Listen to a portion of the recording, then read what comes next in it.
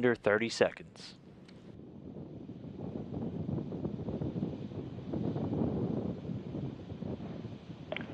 Auto sequence initiated.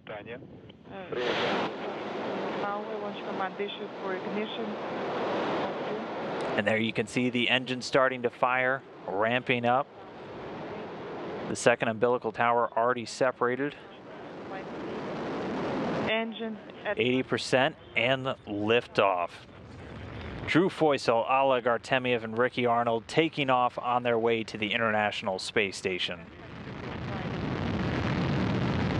Getting a great view of those first stage engines as they light up the night sky. That first stage delivering over 930,000 pounds of thrust. 20 seconds into flight, engines are steady. 20 seconds so far since liftoff, getting good calls that the stages are performing nominally or normally.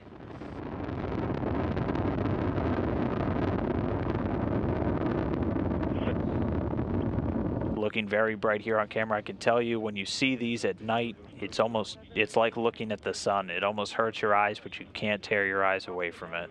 On board, and yes, we are seeing you on camera 1 screen.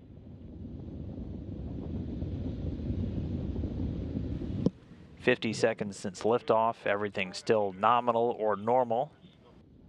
Soyuz rocket doing its job, all of the parameters or the data points for its trajectory looking good, continuing to rocket across the night sky. So we're 70 seconds, over a minute and 10 seconds into the flight, the vehicle already traveling at over 1,100 miles per hour.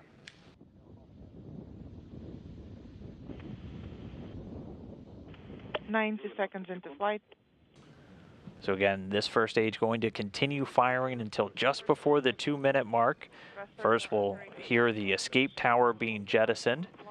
And then following that, those strap-on boosters, those 4 liquid-fueled boosters on the first stage will be jettisoned. We should hopefully get a good view of that here on the video, as it is a very crystal clear night. View inside the cabin, the crew still doing good. And getting confirmation from the visiting vehicle officer here in Houston, good first stage separation, and the escape tower has been jettisoned. That drops away at an altitude of about 28 statute miles, the Soyuz traveling at over 3,300 miles an hour.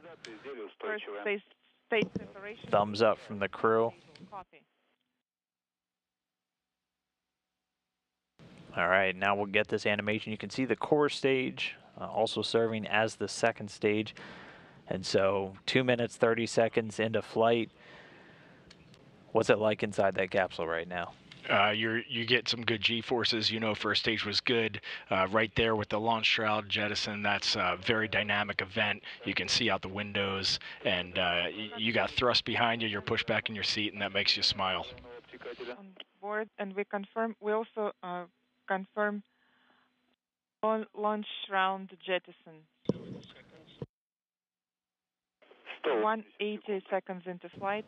Everything's still looking great for the rocket. Over 48 miles in altitude already. We are seeing traveling at a speed of about 4,700 miles per hour. That core stage, and there we go. Getting our first view of Ricky Arnold there in the right seat. All smiles looking like. And we can see his 0G indicator just over his shoulder there. The hula girl for Soyuz call sign Hawaii. Copy, everything is fine on board. We're feeling excellent. Also, this core stage is about 56 feet in length, 13.5 feet in diameter, and provides between 178,000 and 222,000 pounds of thrust. That depending on where they are in the Earth's atmosphere, and that continues for 3 minutes and 28 seconds of operation. Once this second stage has done its job, it'll cut off and we'll see the third stage begin to ignite, and then the second stage will cut away and then drop back down to Earth. And that's also why, if you look at this animation just before that orange section kind of in the middle of the rocket, there's a lattice-like structure, and that allows the third stage engine to fire before that second stage drops away.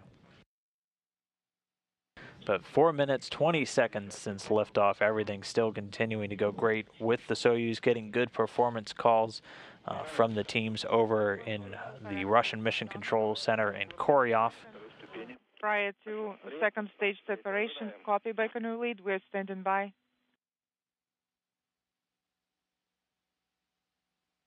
And so while they continue to fly uphill, I've always wanted to ask, when we get those in-cabin views, it almost looks boring for the crew in there. Like it almost looks like there's not a whole lot going on, but it's got to feel completely different when you're sitting in that seat. It feels completely different when you're in that seat. There is nothing boring about this phase of spaceflight at all. This is about as exciting as it comes.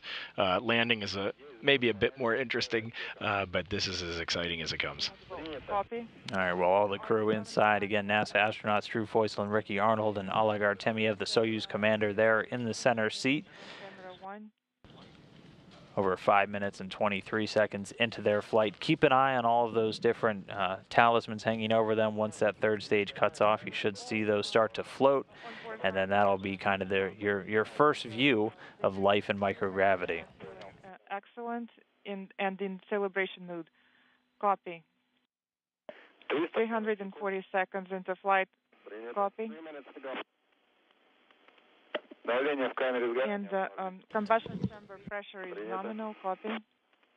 And so at this point, the second stage booster is already cut away, that coming in an altitude of about 105 miles, now being propelled by that single engine of the third stage, providing 67,000 pounds of thrust.